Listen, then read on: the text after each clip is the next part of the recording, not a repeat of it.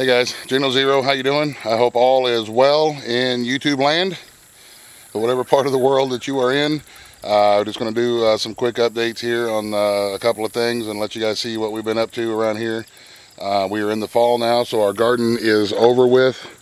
This is my garden area, the new garden area that we made this past spring.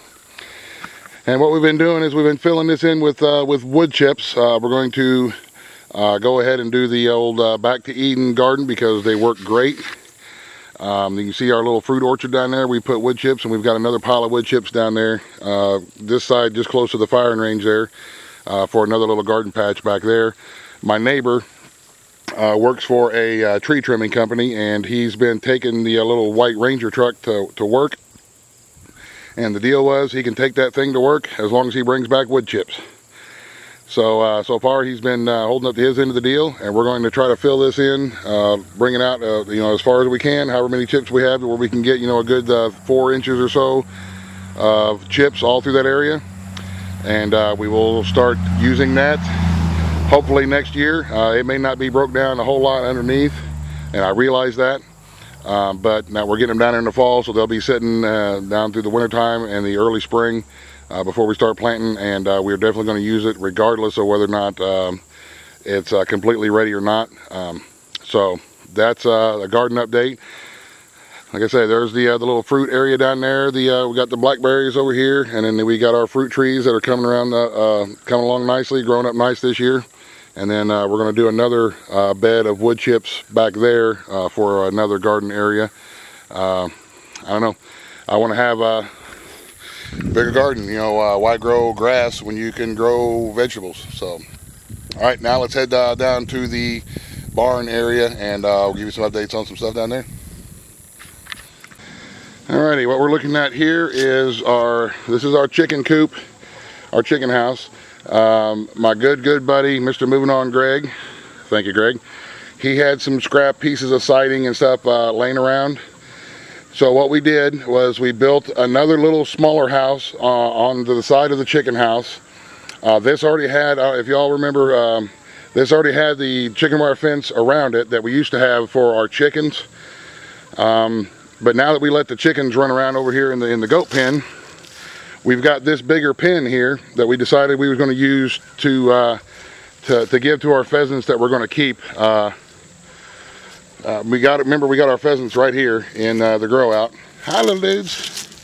This is the pheasant grow out pen. But the rooster and the hens that we keep are going to need a little more space and a little more, I don't know, space.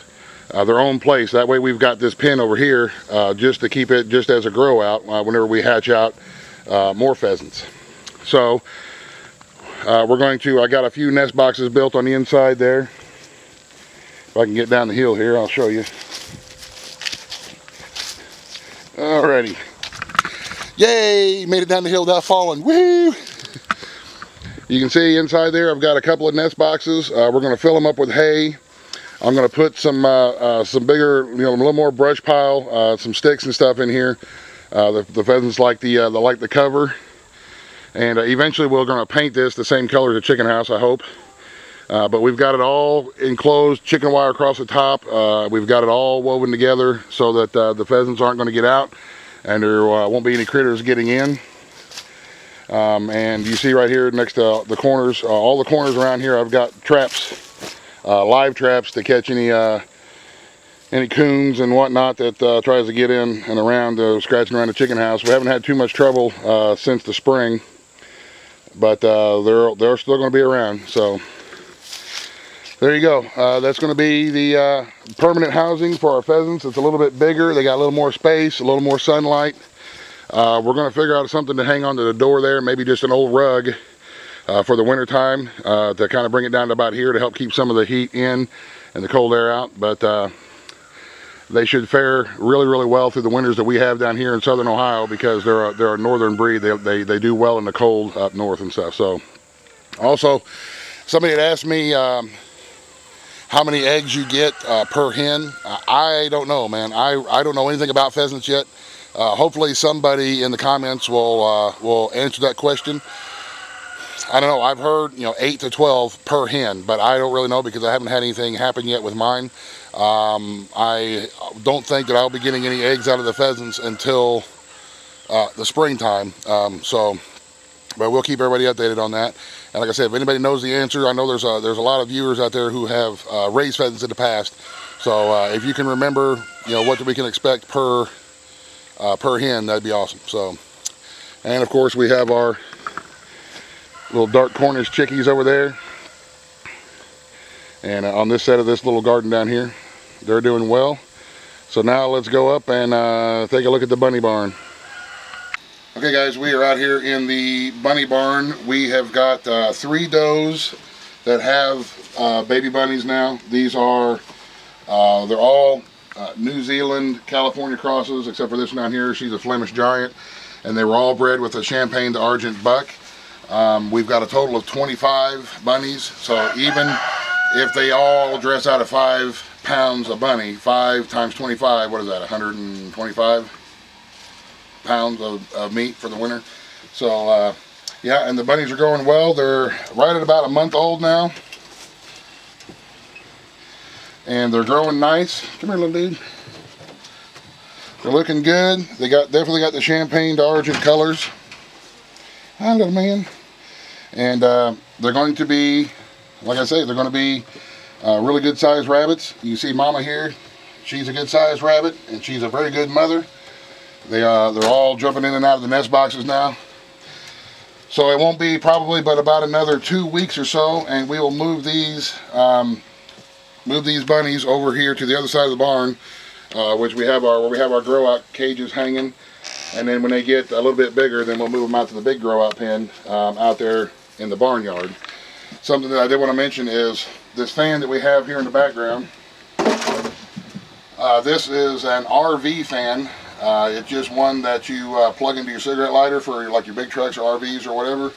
You can find them in the automotive section of your Walmarts or whatever. But I just cut the plug off and wired it right to one of the solar panels that I bought from Missouri Wind and Solar.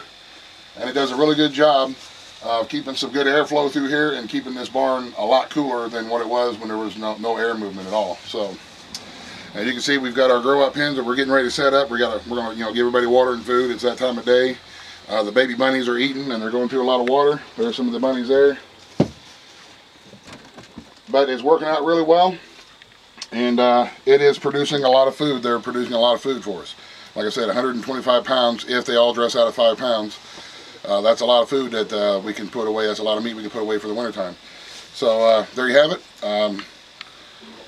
We are pretty much business as usual around here, trying to keep the homestead going and making improvements as we go. We'll share with you guys the more that we do. And for now, that's it for the update. We're at the end of September and getting ready for the wintertime. So you guys very much, thank you for watching. You'll have a great day. God bless. The end. Buzz, buzz, the end.